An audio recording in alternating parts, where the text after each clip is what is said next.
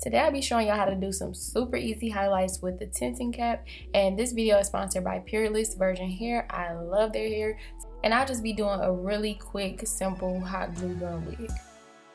So I have 3 bundles of the deep curly. They're all 12 inches, and you can find out more info down below in the description box. And I just love Peerless hair. Like, it's always so full and thick, and just the quality is amazing. I believe I have the top quality. That's like the highest quality on their website. So make sure you shop their top quality because I definitely think it's worth it. And I love how full the bundles are. They're always super full. And I actually love how thin the weft is. It's not super bulky. So real quick, I'm gonna show y'all how I did this wig. Like, it's super simple. I'm just doing a traditional like circle type of wig so I can have bangs with this curly hair. So I'm just taking my hot glue gun, gluing it, making like a line on the cap, and basically putting my track there.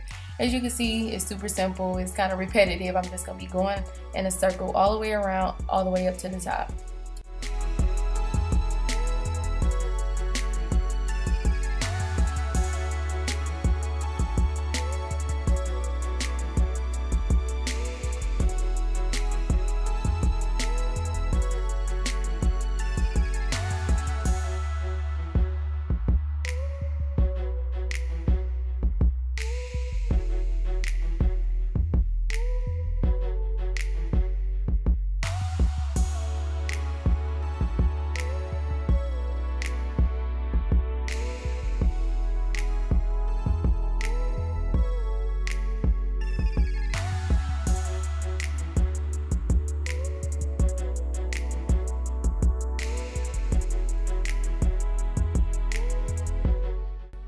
So I just want to show y'all towards the top to avoid having to make like a top piece closure or whatever. I just keep bringing it around in a circle until it, can't go no more. And then I like flip over that last track and press that down into the glue, cut it, and that's done. And to hide the little track at the top, I basically just pull the hair over, and it's big curly hair, so it covers itself.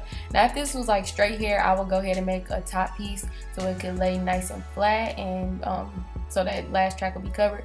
But with this curly hair, it all blends in pretty easily. So now it's time to jump into these highlights. So I'm using my camera color lightener and the 40 volume developer for a nice quick lift. So here's the cap that I'll be using for the highlights. I got this from my local beauty supply store. It was only like $1.99, and it comes with the tipping cap and the plastic needle. So then I just started by putting all the hair back into a ponytail. It was kind of hard doing that on a wig, but I made it work. So then you just want to put the cap on with the little flappy thing going forwards. That's like to protect the face. We obviously don't need to protect the little foam head, but that's just the correct way to put it on. And then you just tie it up underneath the chin.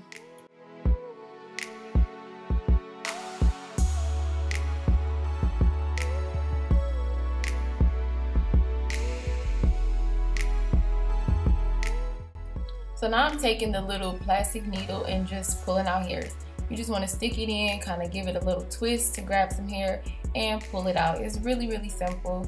So I'll be pulling out hair out of almost every hole because I want like a really bold look, or you can skip holes if you want like a more subtle look. That's my favorite part about using the highlighting cap, is that you can customize your highlights really easily just by choosing, how many holes you want to pull out of, where you want to pull the holes out of. So yeah, it's really easy, but it kind of took me a long time because my plastic needle actually broke on me and I had to grab my crochet needle. So it was a little bit harder to use the crochet needle, but overall it's really easy to do highlights this way.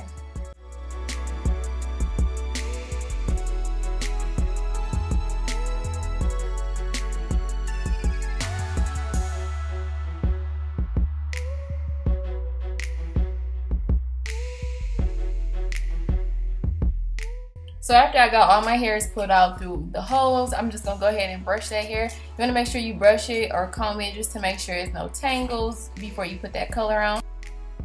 So now I'm just pulling up all the hair, getting it out the way. And as for that hair at the bottom, I'm gonna clip that up and put a little plastic baggie over it just to make sure I don't get color on that hair. So I'm starting from the back, basically just plopping that lightener on there. It's really as simple as that, just working my way up to the top, and I let this sit for about 20 minutes.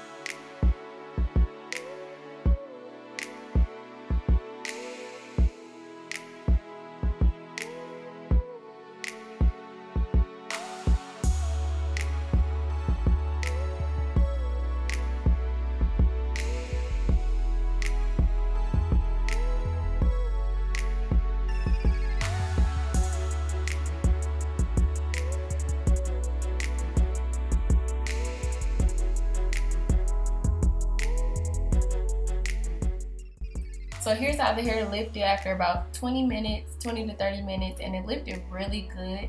And I went on and shampooed and conditioned the hair with this Suave Professionals, and I actually left a little bit of the conditioner on. So here's a quick tip on how to dry the inside of a wig. After you wash it, you just want to put a dry towel down on a mannequin head or a foam head and put that wig on there, and it'll sop up all of that water. So now I'm taking a wide tooth comb in this Cream of Nature mousse. I love this stuff. And I'm just about to define these curls and let it air dry.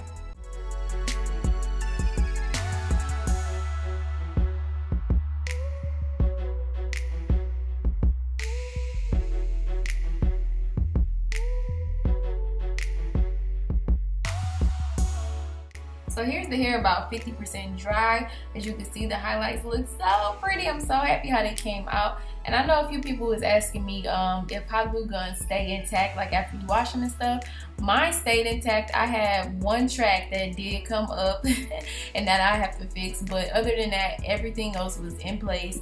Nothing like slid off or tracks wasn't sliding out, nothing like that. So I would say, yeah, you can get a hot glue gun wig wet. You just want to be careful. I would recommend just wetting it like with a spray bottle or something. But if you do wash a hot glue gun wig, you might lose a track or two. So just have, you know, your glue gun on deck so you can go ahead and fix those.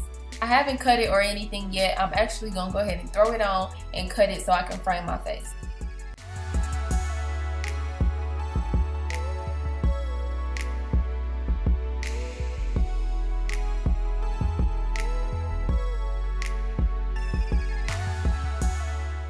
So then I just went in with some point cutting just to remove that harsh blunt line and just give it some more texture and layering.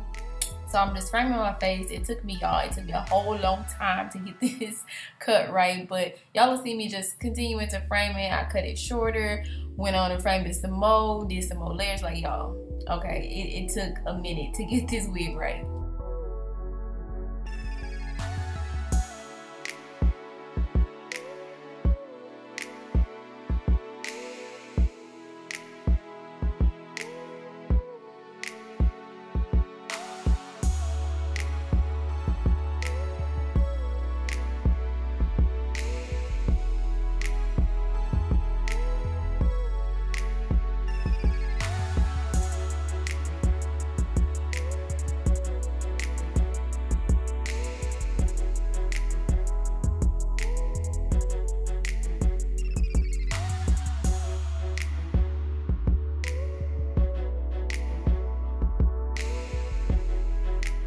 So here's a little trick to get some quick layers. So you just want to turn your wig upside down and just cut it. And that longest part of the hair that you see, that's actually like the top part of the hair. So the shorter you cut it, the shorter your layers will be.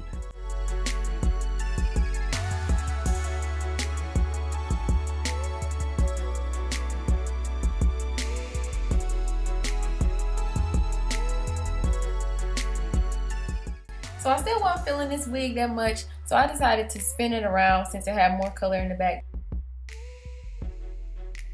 So I went on and did the same thing, just layering, face framing. I liked it a lot better like this, and so I kept cutting until I got this.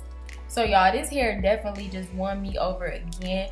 Peerless version hair, I'll link all the information down below. It colors so beautifully. I love it. It's so soft. I love the curl pattern. I'm in love with it. Y'all, I am definitely a Peerless girl. I hope you enjoyed this video. If you did, you know what to do. Give me a little thumbs up, and I will talk to y'all in another one. Bye.